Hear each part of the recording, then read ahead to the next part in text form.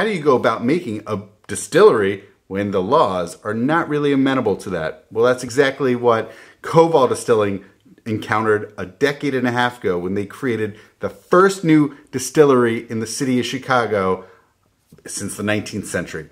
And that's exactly what we're going to be discussing on the 118th episode of The Jewish Drinking Show, bringing L'chaim to life. I'm your host, Rabbi Drew Kaplan, and I'm very excited to welcome first-time guest, Dr. Sonat Birnecker Hart. Welcome, Dr. Hart. Thank you so much. It's a pleasure to be with you. Absolutely. My pleasure. All right. So for those less familiar with Dr. Hart here, she co-founded the internationally award-winning distillery KOVAL, about which we're going to be discussing. As its president, she has spearheaded product development, distribution, and marketing. She also co-founded Kothe Distilling Technologies, a distillery startup consulting firm. Prior to her distilling experience, she received her doctorate from the University of London with her dissertation on history through humor, the evocation of the Viennese Coffeehouse Society in Friedrich Torberg's, I'm going to say Tante Jolesch, but that's totally, how is that pronounced? Tante Jolesch. There we go. Tante Jolesch. Tante Jolesch. Books with particular reference to the problems of assimilation and anti-Semitism. That is the title. And she has spent over a decade as a full professor of Jewish studies in both the United States and Germany, holding the Walter Benjamin Chair of German Jewish Cultural History at Humboldt University in Berlin. In 2008, she gave up tenure to co-found KOVAL. Dr. Birnecker Hart also currently serves as the chair of the steering committee of the JDCorps. So welcome, Dr. Hart. That's a lot. It's all a joy. So yes, but it's such a pleasure to do it all. All right. So I'm going to go in an unconventional route. Instead of starting with the whiskey, I have to ask about the academic piece. So the last time I was in Chicago was just this December for the annual AJS conference, Association of Jewish Studies. And so it's always fascinating for me. There's a wide array of whether it's Talmud, history, Bible, obviously more could be film studies. There's a lot. So first of all, did you totally give up academia? Do you still retain a connection to the academic enterprise? Does one ever give up studying?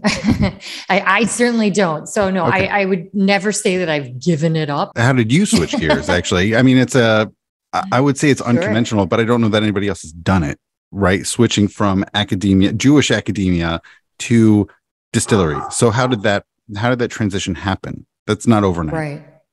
Yeah. Well, I feel like Jews have many, almost thousands of years of history of having to switch their lives overnight.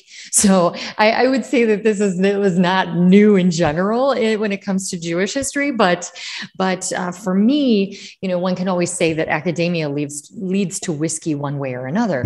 But for me, it really all began. All roads lead to whiskey. All roads, okay. Exactly. It's inevitable.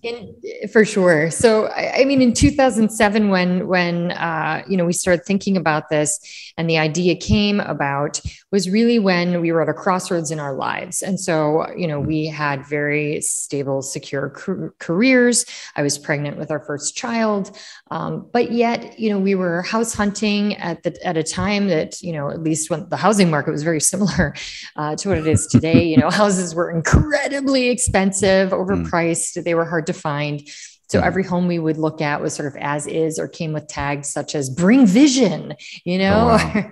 And so, after we left one home with a, moldy basement, we said, you know what, maybe this just isn't what we should be doing. Maybe we shouldn't be settling down here. Maybe we should be thinking about what we really, truly want for our lives. And we started, thinking about that sort of very philosophically and also practically. We said, okay, we would love to be in a place that is important to us, that we love. Place became for me Chicago. I'm from Chicago. And also it was important to me because I wanted to be close to family and my parents were getting older.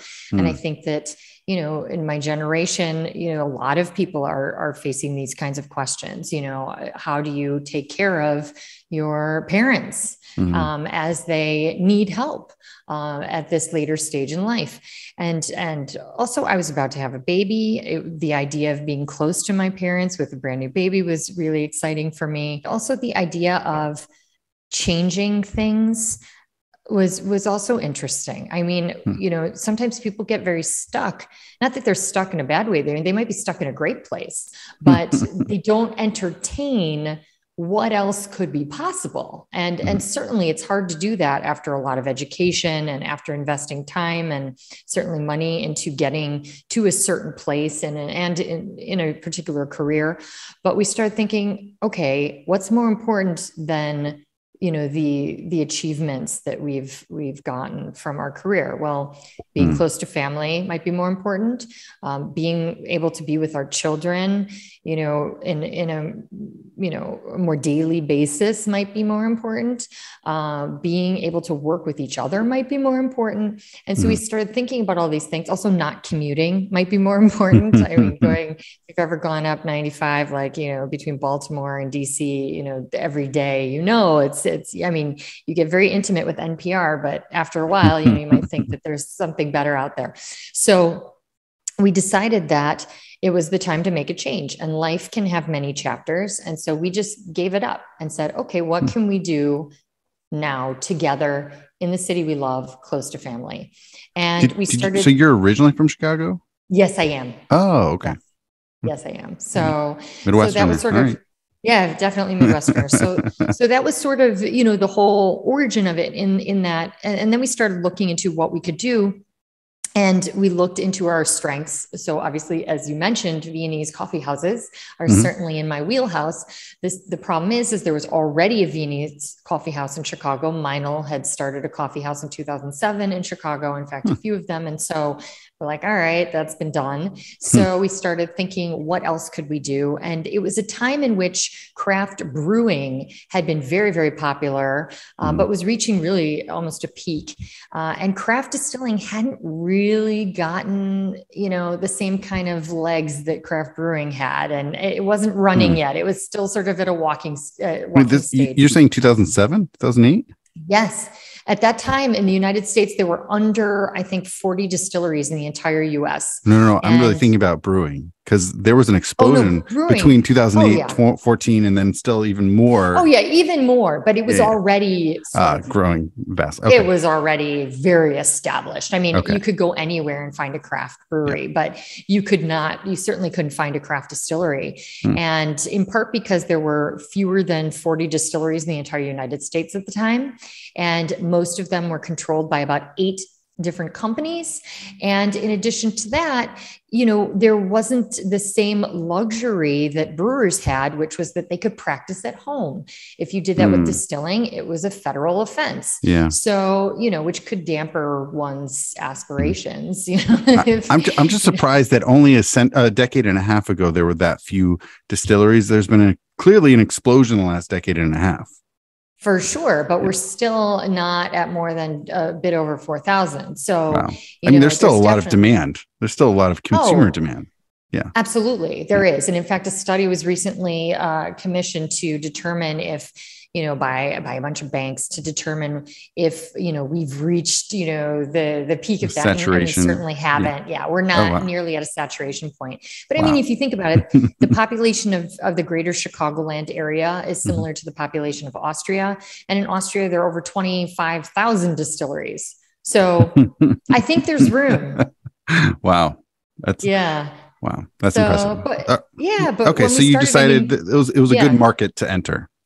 It was a great market to enter. We also had the know-how. My husband comes from many generations of distillers in Austria. His grandfather has a functioning cider company, and they make brandy, many different kinds of brandies and liqueurs. And so he grew up doing this as chores.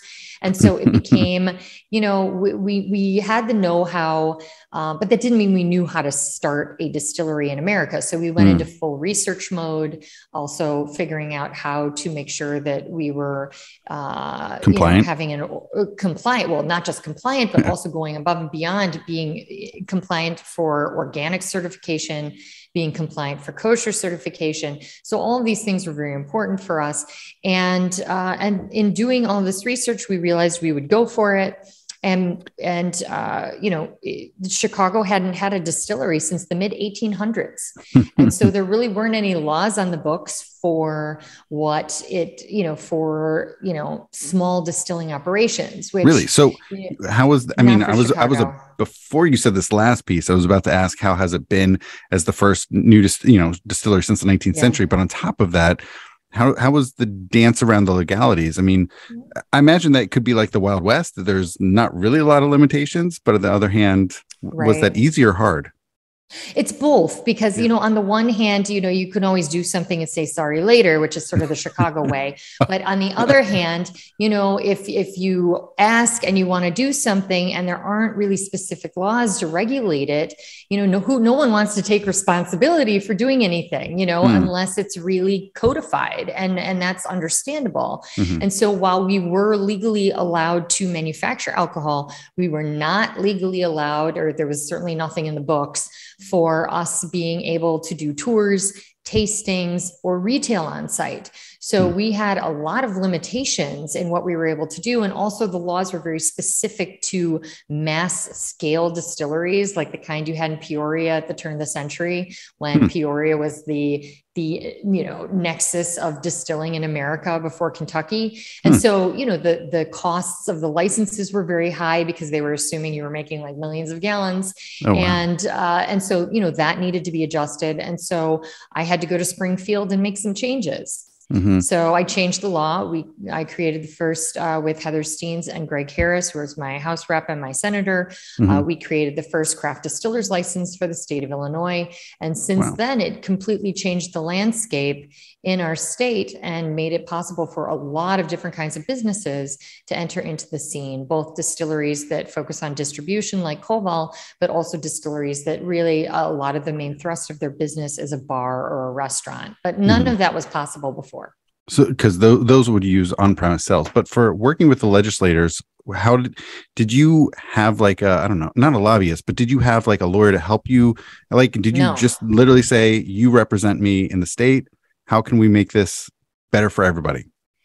Look, we all pay taxes. Everybody works for us. I mean, lobbyists like to, they're good at their craft, certainly, and they have all the connections, but it doesn't mean you can't do it yourself. So, I worked with my senator, I worked with my House rep. We wrote up bills. We tried to see what the opposition would be. We found out that, the opposition, certainly it seemed a little bit like there were some conflicts of interest, but, this is Illinois after all. And as I heard from, a seasoned Illinois, legislator, when I brought up some of my questions about conflicts of interest, he said, there are two things you never want to see being made. And I said, what? He said, sausage and legislation. And so I was like, okay, well, yeah, that's for sure. But I imagine it was pretty compelling to be able to argue, look, there will be, tax revenues for whether city, state, county, whatever it is. So, and, just having employment jobs, I mean, revenue is good for everybody, right? So that was probably a big selling point. You could have worked for me at the time, those were great arguments. The problem is that distributors don't want to lose any piece of the pie or any bit of the revenue. And when they control, all of the sale of alcohol, essentially as a manufacturer at the time, your hands were completely tied. If you didn't have a distributor, you weren't going to sell your product. And, if I didn't get this law passed, I wouldn't be able to retail on site. But, that's taking away revenue from the three-tiered system. From the three-tiered system. And so that was not looked upon with joy or interest at all, but it ended up working out. And, and it was at a time in which a lot of laws needed to be changed. And there was a real domino effect across the nation of small craft distillers seeing that other small craft distillers were getting laws changed, and they were getting inspired and changing it in their states as well. So, there are many states that allow some degree of self-distribution. They're not Illinois, but other ones. And then, there are states that allow, varying levels of, retail on site. Some have caps of what you can retail on site. Some don't. So, but there's been a lot of change, and it's been really a revolution in the industry. For some of those, especially 2007, 8, and so forth, how much of it was just research on your own versus trying to connect with, like you were saying, changing legislation in other states a decade and a half ago? How much of that was sort of sharing best practices or ideas? How much of was about connecting? Well, I always love to give someone credit when they help me. And certainly Guy Rayhurst in Wisconsin was very helpful. He owns Great Lakes Distillery. And I called him up and I said, how did you do it? How did you change the laws in Wisconsin? And it took him a while. He was working at that for a while, but he managed to do it. And he gave me a lot of great advice. And of course, I went back to Illinois and said, come on, guys, should I move to Wisconsin or would you like me to have my business here? So, he was certainly a mentor and was very kind with his time and his recommendations. And that definitely helped me. And of course, we passed it on and made similar recommendations to others in other states to help them change the laws. There's got to be a lot of trickle down effects as the years went on. Not that it was forever ago, it was a decade and a half ago, but with other states opening this up, obviously allowing more distillation operations taking place, allowing, I don't know, I guess a rising tide lifts all ships. Absolutely. Yeah. And for sure. And, as articles started being written about craft brands, and certainly as the Tribune wrote about KOVAL at the time, we started getting numerous phone calls. There apparently were lots of bootleggers and illegal, distillery operations all over the Midwest and beyond. And we would get these calls where someone say, how did you do it? I've been making brandy in my backyard for years, or I've been making whiskey for years. And I'd be like, don't say that too loudly, because that's going to get you in really big trouble. Yep. So they said, well, I want to come clean. I want to do it for real. And so, as an educator, I would be on the phone with someone for hours, and I'd have a baby on me, and I'd be trying to answer emails at the same time, or pulling, bags of grain to our mash tank. And it became very impractical after we had our 20th such phone call in a week. And so we started saying, come to our workshops. And we started our consulting company, so Kothe Distilling Technologies. And since, it became a wonderful opportunity for us to have a vertical business model. But in addition to that, we managed to educate over 3,500 people in how to start distilleries. They came from all over, not just the United States, but all over the world. We had people from Africa, the Middle East, Europe, Asia, the Caribbean. I mean, literally all over the world. That's so wild that there was such a pent up demand for that. There was. It was huge. And then we set up over 200 distilleries, turnkey operations for other craft distilleries, where we literally went in, we taught them how to do that. We got them their equipment. We set their equipment up. We got them going. Sometimes we even made product for them to get them started before they had product of their own. And it was really amazing. We set up the largest distillery in Uganda, the first distillery in Jerusalem, many distilleries in Europe, many in Canada, many in the Midwest and beyond. So it was really an adventure, and we learned a great deal and became, part of a community of distillers and those, sort of in the industry that were really changing the way distilling was practiced, so to speak, all over the world. Yeah. And are there a few highlights you can share? You said you learned a lot throughout that process. Are there a few highlights or things that have, I don't know. We learned that we don't necessarily want to go into the Bijou business. I mean, we tried to make, we made Bijou for somebody that commissioned us, and they wanted it done as authentically as possible. And so we did a deep dive, and I mean, we were aging in clay pots, and we were aging in all sorts. It's a spirit that's very popular in China. But it uses particular kinds of yeast. It uses it is an adventure in itself, but that was a real adventure, but probably I think we're going to, stick to whiskey and gin and liqueurs and brandy. But, so that was a really fun one, but I would say, a lot of the other adventures are seeing other people succeed. And that was really the joy of it all. And one of the best parts of it is that, we saw a lot of people succeed. We saw a lot of people, we saw their families grow up and know that they'd be able to send their kids to college if they wanted to, or, trade schools, which would probably be smarter.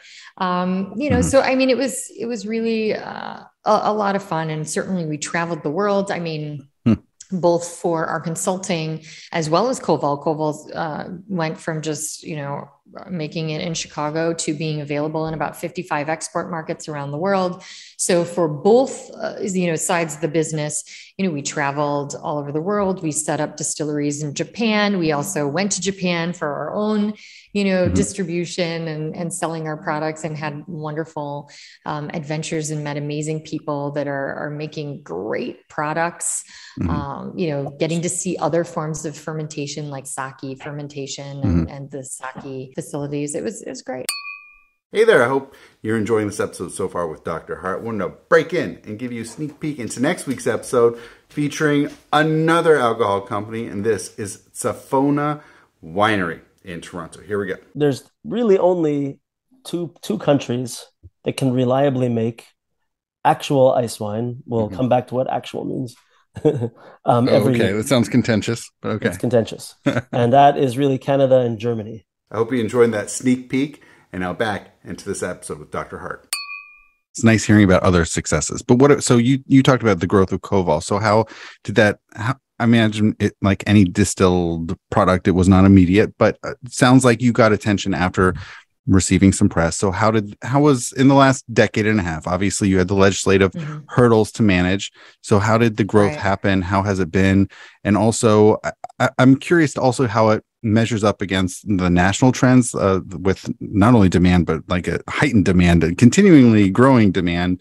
And how is that? I don't know if that really, like I mentioned earlier, the rising tide lifts all ships. So it's not as if, yes, there's competition, but at the same time, demand is demand, right? So people are still going to want to have good products. So how is obviously it's not a straight line up, right? There's things happen. So COVID happened. But there are a lot of things that happened. Also, trade tariffs happened.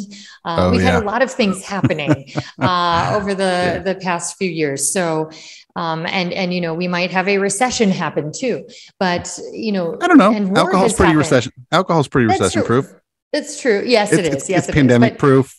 It is not necessarily war proof. So we're no longer selling in Russia, and our Ukrainian distributor is in America right now. I guess I'm curious to hear how the pandemic has been for KOVAL generally, but also how has that been within the 15 years or so of by the way, when did you start?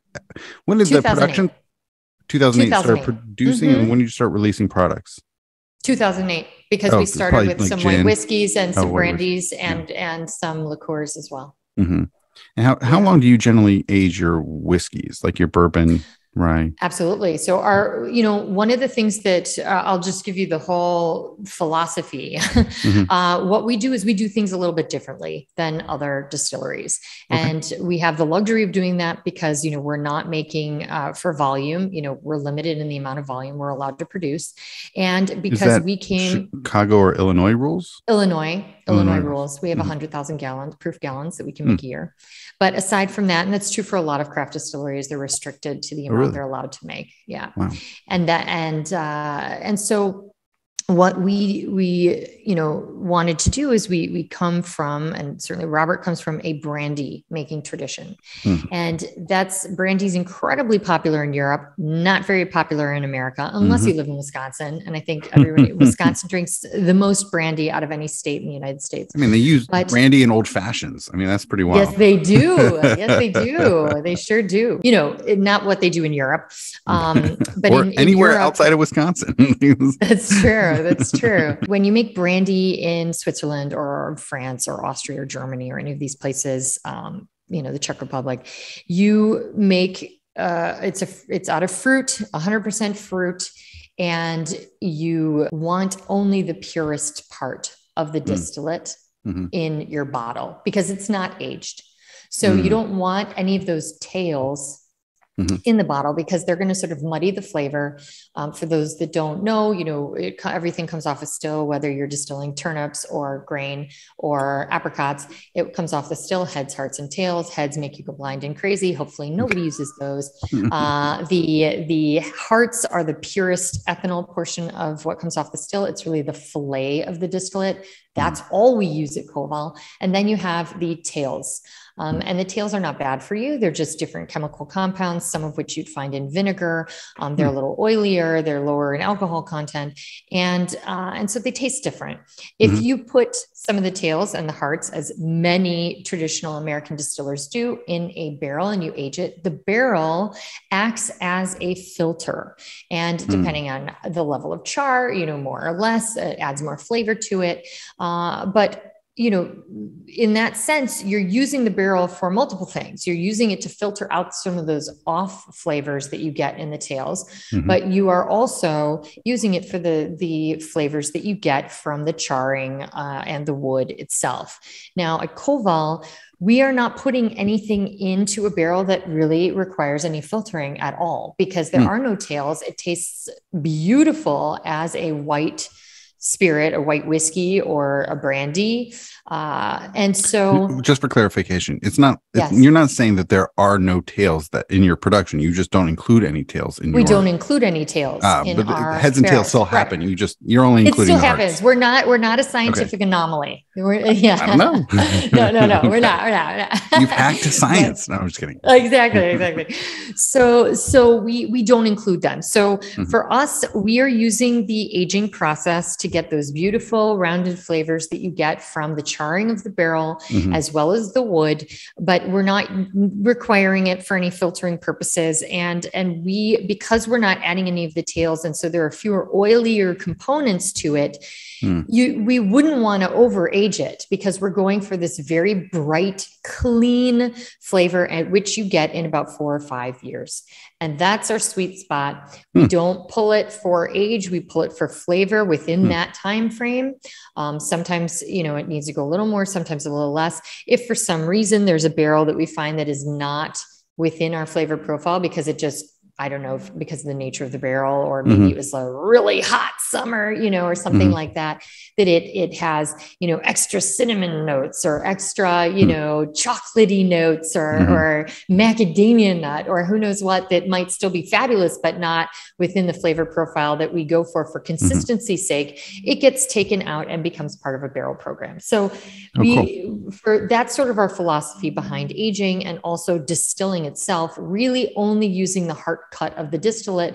And that is sort of what we wanted to do. We wanted to apply the same attention to grain and using that heart cut as Robert's grandfather does for an apricot or a pear or an apple. So that's sort of one of the things that differentiates us as a brand in America. And it's, there's some Japanese distilleries that also have this similar approach, which is probably why KOVAL does so well in Japan, because our products are just very bright and clean and grain forward. It's just different. It's not, all these other products that do include tails, I'm not making a value judgment better or worse. They're just different, because there are different chemical compounds in it. So it's like, what kind of pasta do you like? What's the sauce? It's just different. So the other thing that kind of differentiates KOVAL as a brand is also the fact that, we have a huge amount of transparency in how we do things. I mean, all of our grains come locally from the Midwest. We work with specific farmers all the time, and they grow grain specifically for us. Part of this also was out of necessity, because really cool. When we first started, and we use millet for our bourbon. So that blew me away, because I tasted all the some of that, including the bourbon last night, and so it blew me away. I totally was thinking malt. There's got to be some malted barley here. It was literally 51% corn, everything else millet. That was pretty wild. How did you come up with millet for the bourbon? Well, we wanted to be unique. We figured the big guys have been doing it well for, generations, and they use some of the usual suspects: malted barley, rye, wheat. And we said, well, there are other grains too. And they're lovely. Why not do something completely different and make Chicago have its own flavor profile? And so we decided to go with millet, in part because millet is a very helpful grain. Not only is it really tasty, and it has almost, an earthiness to it.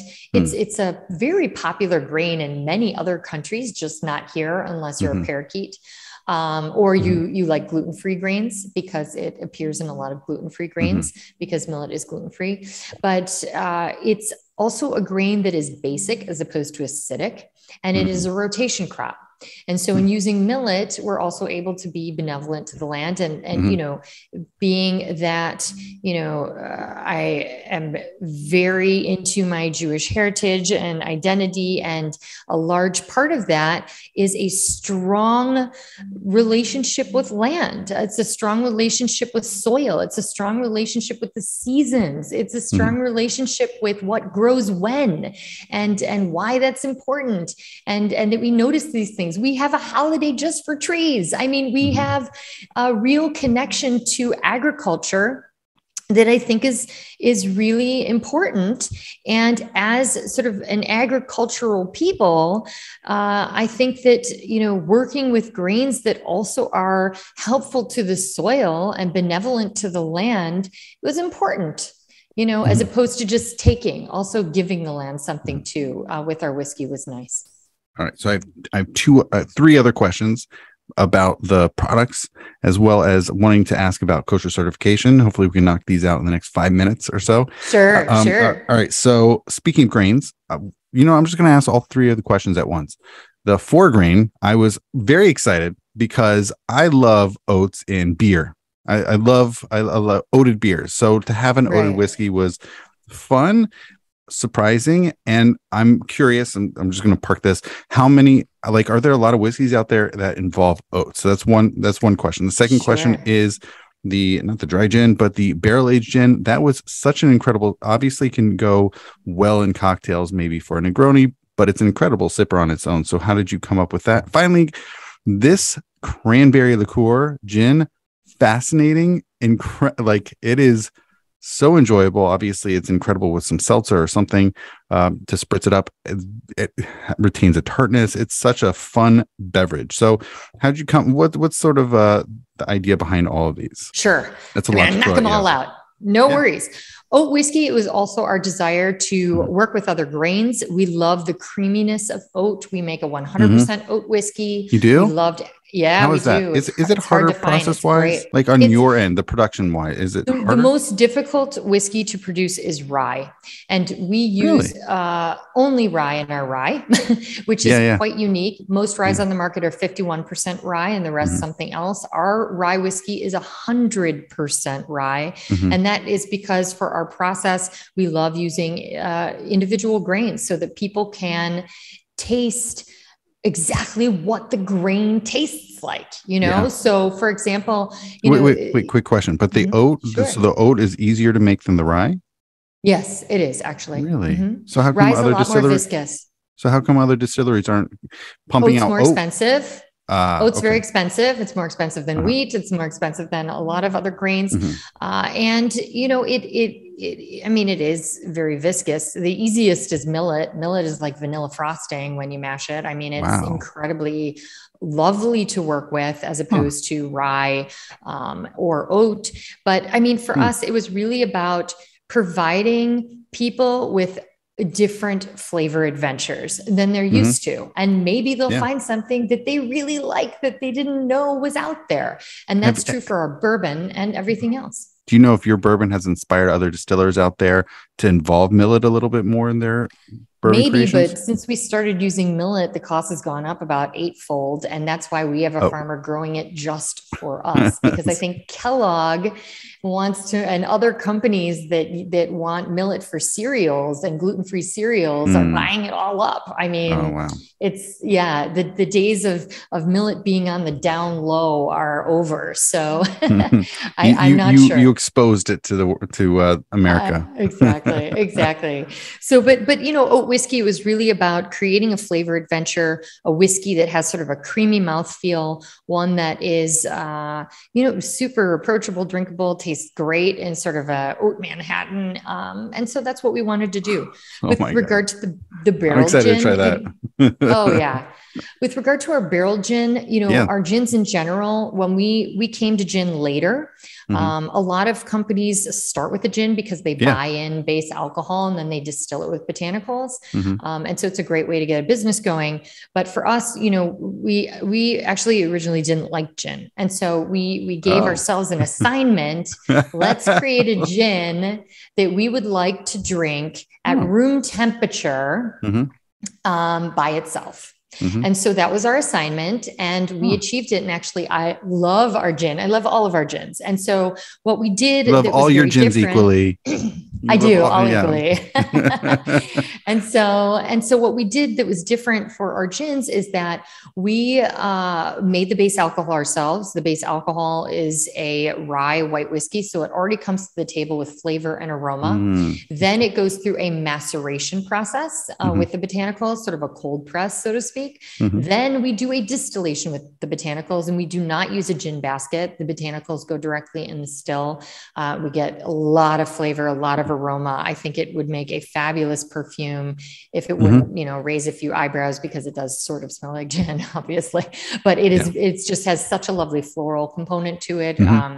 And we wanted to use different flavors in it. We've got a lot of rosehip in it as opposed to some of the normal citrus elements. So while rosehips have that kind of tart citrusy note, it's not the same as using a lot of, bitter orange or lemon peel. And so I'm guessing that the barrel aged version was, based off of that theme or that desire to make something.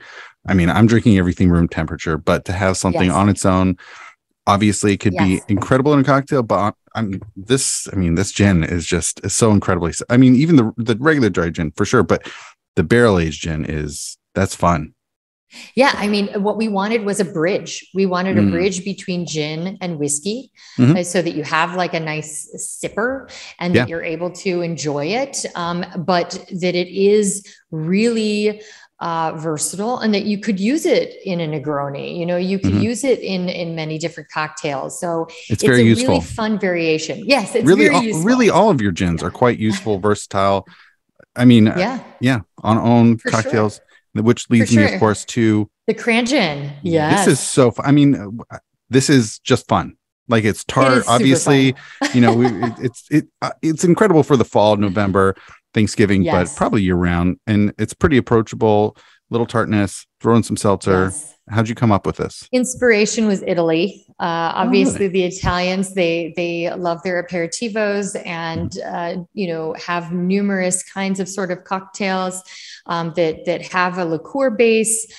They mix in something sparkling, anything sparkling, a sparkling tonic, a sparkling wine, a champagne, a mixture, sometimes sparkling water and a little bit of champagne, or, all of that you see all over Italy in very large wine glasses topped with some sort of, wedge of a citrus fruit.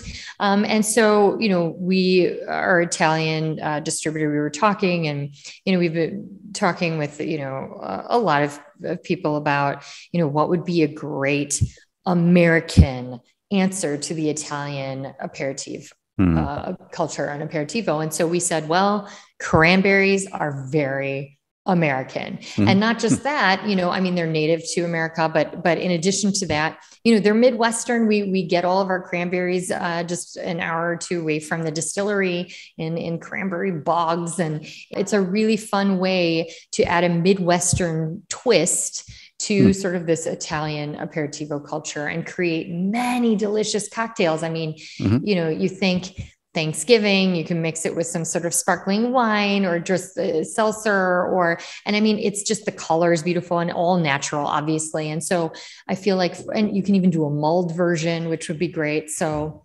all of that's incredible. Hey there, I wanted to see how you're enjoying the episode so far. If you have any feedback, comments, questions, anything, please let me know. And also, if you have topics as well as potential guests, including, who knows, maybe yourself, please let me know. Feel free to reach out to me at drew@jewishdrinking.com. Thank you, and now back into the show. Dr. Hart, I'm very excited to ask, of course, putting my rabbi hat on, kosher certification. You mentioned earlier, back in a decade and a half ago, you were thinking about certification. So how has that process been with OU? We love them. I mean, we love, I mean, OU's been fabulous. I mean, by the way, I will say it's prominently displayed, especially in the whiskeys, and it's noticeable on the gins, even the liqueur. And someone actually had told me recently they didn't know anything about KOVAL. They were looking for a whiskey to bring to someone. They saw the OU prominently displayed. They said, you know what, it's kosher. I'm going to grab it and buy it. So that's literally how they got exposed to buying KOVAL. Oh, I love that. That's great. Mm-hmm. Well, I mean, you know, and we don't use anything artificial. We're not using artificial colorings or flavorings or anything that could have bugs in it or things that would render it not kosher. We're not doing any of these weird things that you might find, you know, in tequila distilleries where they distill, you know, through smoked meats or other things that might or diffuse. Yeah. I mean, there are a lot of things. Yes, exactly. Yeah. Or, you know, some rum distilleries also do things that would certainly render their products not kosher and not even kosher style. So, I mean, it's, you know, for us, it's in a way, it's very easy. But at the same time, it was very important for us because we really wanted to, you know, we're a Jewish company and we wanted to make sure that everyone could have l'chaim with what we make. And that was a part of our identity as a brand. I mean, you know, in addition to organic, which, you know, speaks to our love of the environment and agriculture and so many things, which also certainly intersect with, you know, Jewish identity, but you know, it was important to us. So, but I feel that, you know, OU certification and kosher for a lot of people also is a way to say, you know, you don't need to, you know, just take our word for it. You know, there is a certifying party that comes in and checks everything, and not just us. They're checking the whole supply chain. You know, they're making sure that everything is kosher from start to finish, you know, and that's also true for organic. Start to finish, we can trace every bottle back to the field on which the grains were grown and when, you know, so these things I think are important. And in a world in which people care, I think, more about where their food is coming from, where their drinks are coming from, I think that these things matter. Hello, I hope you're enjoying the show. I wanted to break in again and see if hopefully you're enjoying it. And in the past, I've asked if anybody has any ideas of what Jewish drinking can do beyond the show, beyond different things we can do. But we have the added benefit, the added bonus that Jewish drinking is now an officially recognized 501c3 organization by the IRS. So that means it is now tax deductible if you want to make donations, and we can see what we can do, what new things we can do. So I'm always open, and you are welcome to email me, to reach out to me at drew@jewishdrinking.com. Hopefully reach out to me, and I'm always open to questions, ideas, suggestions, anything you might have. So please feel free to reach out to me, and thank you. And now back into the show. I like the heat of rye. I like that it stands up in Manhattan against vermouth and cherry. Your rye shocked us last night because it's not hot, super approachable. Right. It's also 40%. It's 80 proof. I was wondering if you have a higher proof rye, mostly because I'm curious to know if more of that heat shines through in the flavor profile. Again, because the wild turkey I drink is 101. Sure. So I'm used to ryes that are hotter and heavier. And yours was a lower proof that was very approachable. But as somebody that likes rye a lot and likes heat, do you have a higher proof version? Are you working on it? Have you thought about it? We got it all. So yes, you've come to the right place. So yes, indeed, our rye is very approachable, and that's because of the heart cut. So it's not going to be as, hot, hit you over, because the heart cut, it's just the most well-rounded, bright, smooth part of the distillate. That being said, obviously you get more heat with a higher proof. We do have a bottled in bond that is making the rounds around the US in allocation. So you can try and look for that. So that should be able to be found in some places, certainly. And we also have in a number of markets, some 55%, 100% rise that are also making the rounds around various markets. So you can find both 50% in our bottled in bond, and you can find 55% in various barrel programs through different liquor stores. So you gotta hunt around a little bit, but it's out there. Dr. Hart, this has been fantastic. This has been insightful. Really great to hear. Thank you. And is there anything you would like to promote aside from bottled in bond rye? Here we go. Try and find that bottled in bond. Or the oats. Yes, if you can. I definitely agree with all that's been said about the cranberry gin, and that this should be everybody's holiday cocktail. But it certainly isn't limited to winter. I mean, it makes a great summer spritzer too. So there's that as well. So anybody down in Florida, the cranberry gin is just as good in a summery type cocktail as a wintry one. But I would love to say, come visit us, come to the distillery. We do tours, we do tastings, we do all sorts of things. We have a patio. Obviously, as we're getting closer to these colder months, you probably wouldn't want to sit out there in Chicago winters, but it's, we love seeing people. We love teaching, telling people how we do things. We're in the joyful business. And I think that we love sharing that with people at home and also in spirit. So thank you so much. I really love the opportunity to chat with you about KOVAL. It's great. Absolutely. This has been great. Thank you so much. And l'chaim. L'chaim.